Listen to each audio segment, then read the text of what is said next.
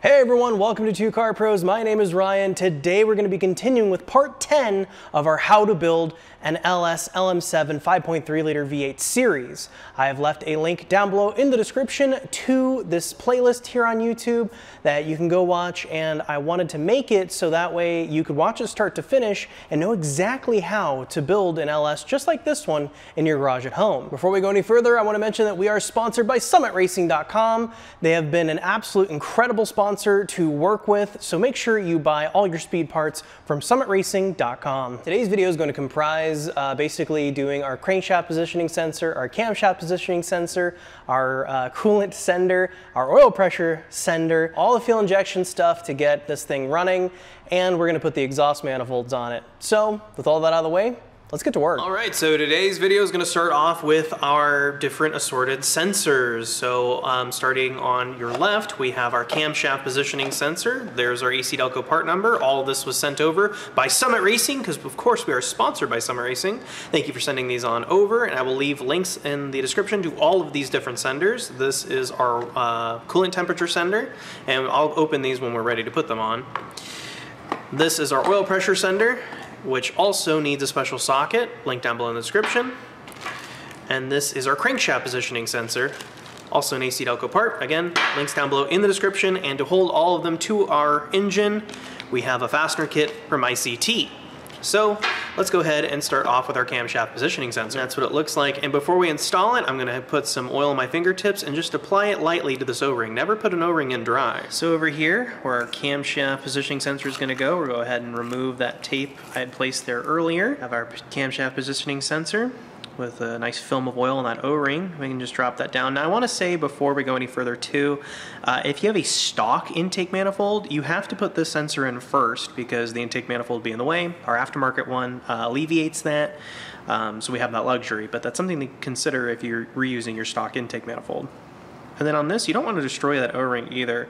Just gently push down on it until it makes that very gratifying clicking sound and line up the bolt hole and place one of our bolts back in there. Then we're going to grab our 13mm socket and just snug that on down. No real torque spec, just snug is good. All it's doing is holding a sensor in place. So now we can place our oil pressure sender. It's got some thread sealer on there, so don't worry about applying any. Plenty came from the factory.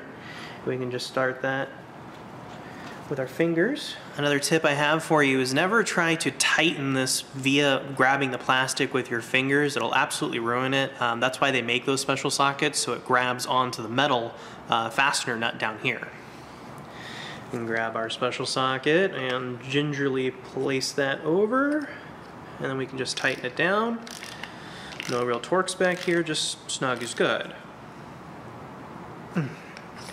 And there we go. So the next thing we can worry about is our coolant sensor port, and that is right here on our driver's cylinder head. Now if you put this cylinder head on the other side, you're probably fine because if you're in a hot rod application, you can just make the wires longer. It's supposed to go on the driver's side in case you want to use like a stock wiring harness or something like that. And we can replace our coolant temp sender there.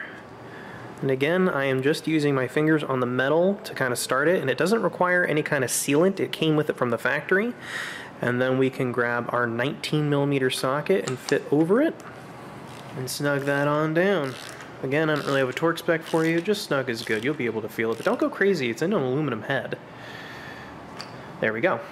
So now I'm on the passenger side of the engine, and where we're going to be working right now to put our crankshaft positioning sensor in is right here. So now I have some oil, nice film on my O-ring there. We can go ahead and replace that and just be ginger with it, be gentle. Oh yeah, that's perfect. Just like that, we can replace our bolt. Grabbing our 13mm socket, we're just going to snug that up. And again, this doesn't need to be crazy Hulk tight. Just snug. All it's doing is holding a sensor in place. And that's perfect. And now we can move on. So now we can move on to some other parts of our throttle body, which is our IAC motor, idler air control valve. And this is basically going to control how it idles when you're not putting any kind of gas into it. And we have ours made by Edelbrock, sent over by Summit Racing, along with the bolts to make it work. It comes with 4 bolts and 4 washers. And we have an AC Delco throttle positioning sensor. This tells the computer where the throttle is in accordance to mapping fuel delivery. So we can go ahead and install these. So we're gonna replace our throttle positioning sensor, and we can see that the shaft is kind of like a D shape where it has this nice flat spot, and that flat spot corresponds with the flat spot inside of our sensor. So we just line those up and place it on there, and there's no calibration needed or any kind of adjustment you need to make. That's all handled on the computer side. We're gonna grab a 3mm Allen and just start the first bolt there. I'm using the longer of the two out of our set for the throttle positioning sensor. We can just snug those up as evenly as we can.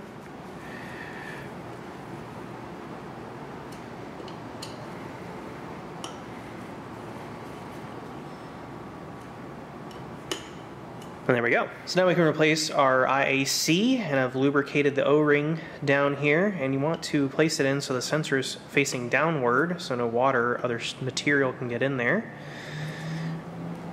Place it in like that, and just hold on to it because it's going to want to flop out. So now I'm going to grab our 3mm Allen and just start one of them, and go to the other one.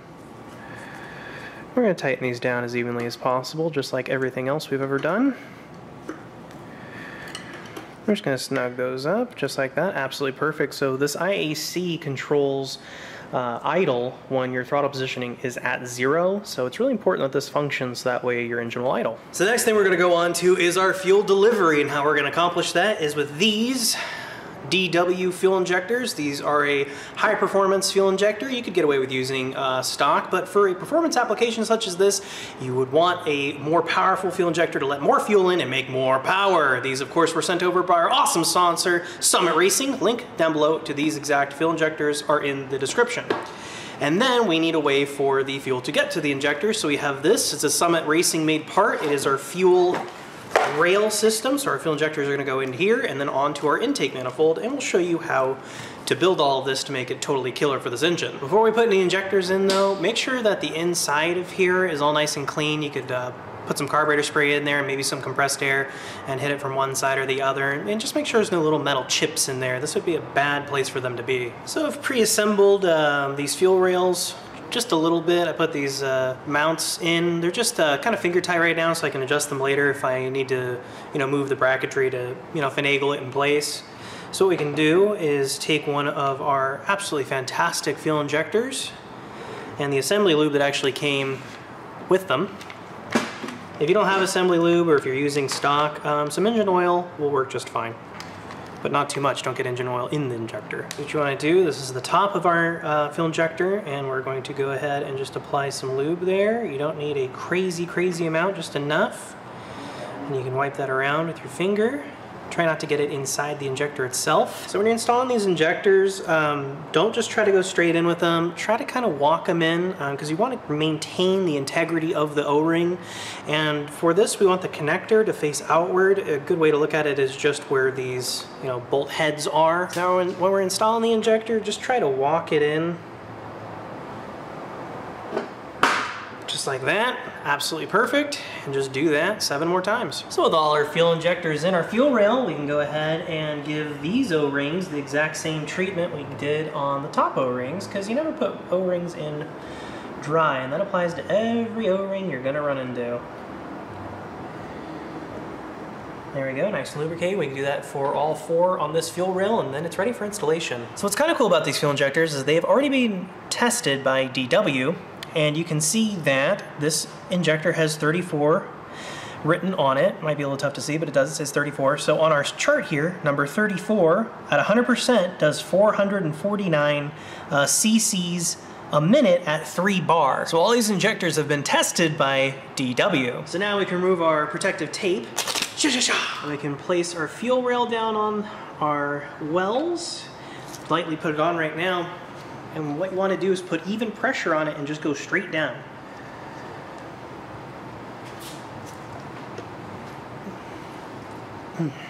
Might fight you a little bit, but eventually goes down and it looks great. So now we can grab our 4mm. I'm going to use my T handle here. It's a little more convenient. We're going to line up these brackets with the bolt holes, and I'm just going to put these in loose for right this second.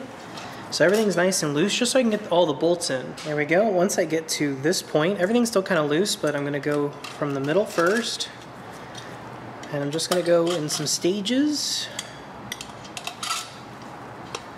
There we go. Just going to go ahead and snug these down. No real torque spec for you, but this T-handle is just the perfect amount of torque if you ask me. Now that our mounting brackets are snug, what we can do is tighten up our nut and bolt combinations for each one. And we know it's installed perfectly. So just do that for the other side as well. It's exactly the same. So the next thing we're gonna talk about is our fuel line crossover. This is gonna link our fuel rails together, so that way you don't have to run two lines to do different things. That'd be a mess. So this is the way it's gonna work, is this crossover. You can set it up what's called a deadhead style, and you can put a plug in one of the ends, so it's regulated at the fuel pump. However, the better way to go, according to most fuel pump manufacturers, is to use two fittings, one on each side of the fuel rails. So that will send and return gas at a metered rate. It's usually the better way to go, but it's a little bit more work, and I think it's the better way to go. Usually things that are worth more are worth the work, so that's something to consider as well. The really cool thing about this system is that it's completely customizable. You can have the fuel feed in at the rear of the engine or at the front in one corner or the other, or you can mix them up. It doesn't really matter as long as you have this crossover on correctly, you should be good to go. So now we're going to place on the driver front side of our fuel rail our -10 to -6 fitting. And I have lubricated the O-ring here with some of that assembly lube that came with our fuel injectors. You could also use engine oil. And I'm just going to snug that up with my -10 wrench. Alternatively, you could, you know, wrap your 1-inch jaws for your 1-inch wrench with like tape or something so you don't damage this, because it is an aluminum fitting and you just want to snug it up just like that. Perfect. Now we can put the same thing on the other side, on the passenger. It's exactly the same side, and then we can put our fuel crossover on. So now we can put on our fuel rail crossover. I've already blown this out with some compressed air just to make sure there's nothing in there we don't want, and we can just put that -6 fitting on there, just like that. So I have both sides attached to the fuel rail, just finger tight like this, so this is the same on the other side. And now we can just tighten it up, and I'm going to tighten it up evenly as I can with my -6 wrench. And I'm doing that so one side doesn't get a length advantage over the other, so everything's nice and square. There we go. I'm just going to snug that up. Doesn't need to be crazy Hulk tight. It's just -6, you know. Don't go crazy. There we go. That's perfect. Do that for both sides and we can move on. So now we can put our rear fittings in, those -10 to -6 fittings. Very easy. Grab our -10 Allen wrench. There we go. We can do that for both sides. And I have, of course, already lubricated our O-rings here, so don't worry about that. And I'm going to run it with the send and return lines pre-installed. You could run it with just a plug here, and that would be good if you had a deadhead system, just like I said earlier, but that's going to vary application to application. The stock application is just like this, where fuel is going to come in here and it can return via here.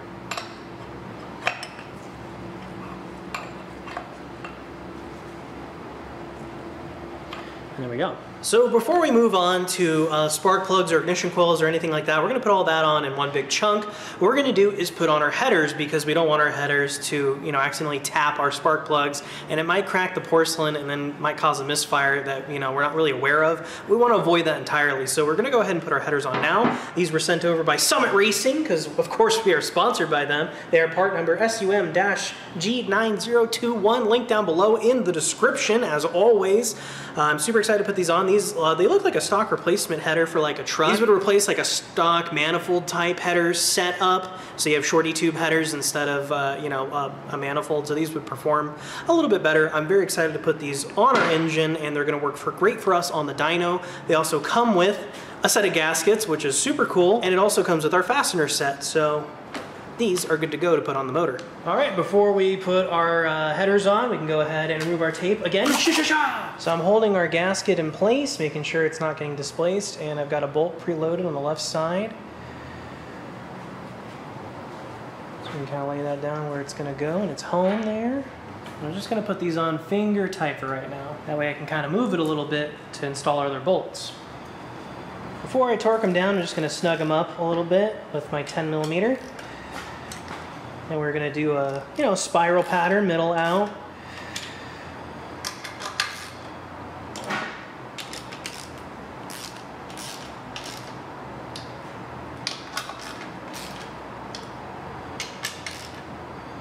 Now I can grab my torque wrench. So now I get my torque wrench set to 11 foot-pounds for our first pass. We're just going to do middle out.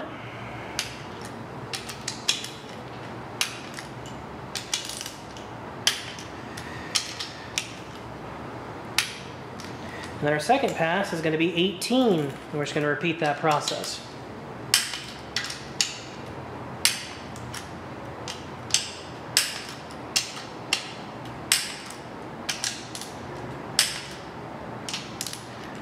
And there we go, our header's installed, but before we go anywhere, I want to mention that this header is going to become loose as you heat up and cool down your engine, so maybe check over these after the engine's been running for a little bit while, so that way you don't ruin this nice gasket here. And you might also notice that I'm going to need a little bit of touch-up paint just there, but that's okay. I'd rather need a little bit more touch-up paint than have too much in between the header and the head. And the cool thing about headers, just like the fuel injection system we set up, the passenger side is exactly the same, so just do the exact same thing. So that is how to put all the necessary sensors, your fuel injection system, and your exhaust manifolds on an LM7 5.3 liter V8. I hope I've earned your subscription here on YouTube today. I do engine build videos like this. I also do general automotive repair and how-to tutorials, but everything is as thorough as this series is because that's the way I like to make content. We're gonna keep building this 5.3 liter. We already did a big block build video that is running in our 1967 Camaro. I've put a link down below in the description to that series as well, and that is done in the same format as this, except it's an old school big block instead of a more modern LS. So you can see a couple differences there, but there is a lot of crossover. Thanks again for watching. Thank you Summit Racing for sponsoring this video. I hope I see you next time.